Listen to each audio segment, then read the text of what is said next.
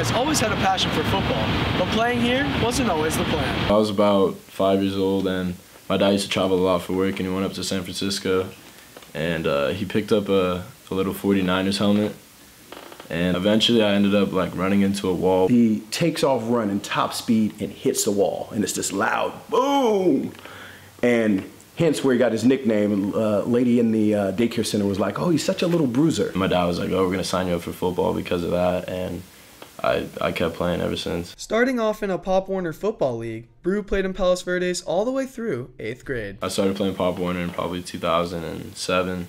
Played till I was like 12, 13 years old, so about 5 years, and all my friends came from Palos Verdes, and we all grew up together, hung out. But after his 8th grade year, Brew and his parents decided to make a drastic change. When it came to like the idea of repeating 8th grade and like starting this whole new path for me, I mean, it was kind of like laid out in front of me, like the whole idea, and I was opposed to it at first, but I ended up playing for this team called the Inland Empire Ducks, and it was basically like a team full of the best players you can find. He told me, he's like, "I want to play for the IE Ducks," and I'm like, "Brew, you realize that's in Riverside?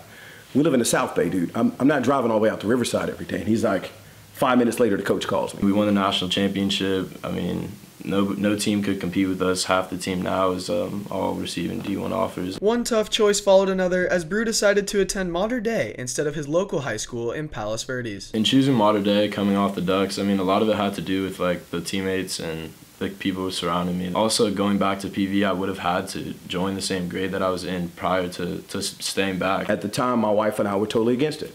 We're like, "Dude, it's an hour away. How are you going to get there? We can't drive you every day." But his decision to sacrifice his old life changed his football career forever.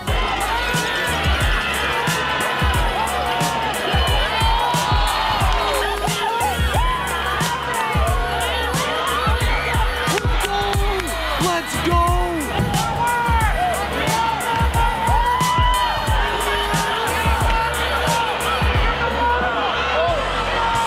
My wife and I went through the recruiting process. You would get letters. You get a phone call. Our first call we ever got was an offer. You know, "Hey, we want your son to come play football here." And I'm like, "My son?" I currently have 23 offers from schools like, I mean, my first one being Oregon, and then USC, UCLA, Cal, Alabama, a lot of different schools across the country. Regardless of what his future may hold, Brew is always ready to take the next leap of faith.